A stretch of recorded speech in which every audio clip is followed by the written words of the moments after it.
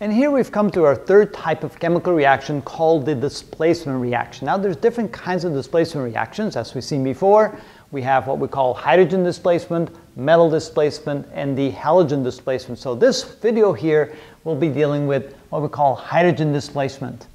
And in order to understand that a little bit better, I've drawn, I guess that's the best way to say it, I've drawn what we call an activity series. These are the various elements in a very particular order, and I kind of ran out of space here, so I put the last two over there on the side. But they're placed in an order in such a way that the ones at the top have what we call the highest propensity. They're the most likely to donate an electron. So lithium will very easily donate electrons, so will potassium, so will barium. But as you go down the list, they're less likely to donate an electron. So what happens then when the element donates an electron? Well, if you take a look at water, H2O, if you can dissociate the water, then that will dissociate into the hydrogen ion and the OH ion. There we go, the hydroxide ion. That's what I was looking for. And what happens then is, if you place a metal, like lithium or potassium or barium or calcium or something like that, into water, then the electron can be easily removed from one of those elements, given to hydrogen, and then hydrogen can form bonds with each other and form hydrogen gas in such a way then that the remaining element that was in there will then bond with the hydroxide ion. And so here's an example of that. So if we place a solid sodium metal into water, here's the water, so these are the two reactants, that they will then yield a sodium hydroxide molecule. It's of course in aqueous solution, and then gas will then be bubbling out of the water. So that can only happen, of course, if the hydrogen atom can obtain the electrons in order to form the bonds. Otherwise they would stay in the liquid as a hydrogen ion, a positive hydrogen ion.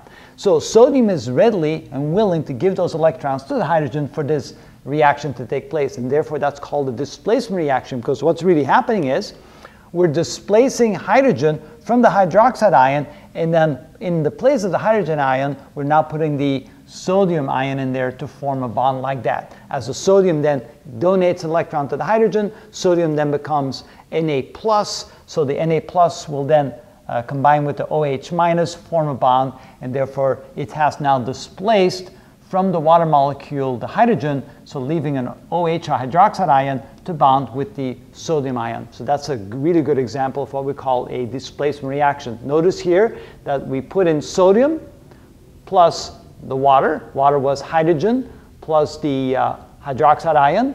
The hydrogen gets displaced and sodium takes its place, so A takes its place. C, the hydroxide ion, is just simply what we call the spectator ion, the ion that makes this possible. It's not really part of this displacement, it just needs to be there so that hydrogen can be removed from it and sodium can take its place, so we call those spectator ions. Another example of that, a slightly different example, is when we put tin in hydrochloric acid, and again, hydrochloric acid will separate hydrogen from chlorine because it's a strong acid. The hydrogen then will normally exist in the aqueous solution, therefore making the aqueous solution very acidic, but the sodium is very willing, since the sodium is here above the hydrogen. I'll just tell you in just a moment why this is so. Since sodium is above the hydrogen, it will be able to donate electrons to the hydrogen. Hydrogen can then bond together, form a gas, and bubble out of solution, and then replacing the hydrogen is then the tin, which now becomes tin chloride in the aqueous solution. So what is this activity series? What this means is that the elements at the very top are the most likely to donate electrons, and as you go down the list, they're less and less and less likely to donate electrons. But as long as you're above hydrogen, any of these elements placed into an aqueous solution where hydrogen can be dissociated from the element that is there, it will replace that element, take its place, form a new bond, like here, sodium hydroxide or tin chloride, and release the hydrogen. The hydrogen will then be able to get an electron from that ion, since it was dissociated in water, and turn itself into gas, bubble out. Anything below that is not able to do that. For example, you put copper or mercury or silver or platinum or gold in water.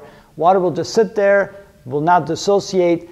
It's not going to be able to replace the hydrogen atom ion, and it's not going to be able to give electrons to the hydrogen atom so it can have gas bubbling out from it. So these elements will not react in water. Anything above that will react in water. Now, of course, lead placed in water will barely react, but you put lithium or potassium, barium or calcium or sodium in water, and they will readily react and make this happen very, very readily.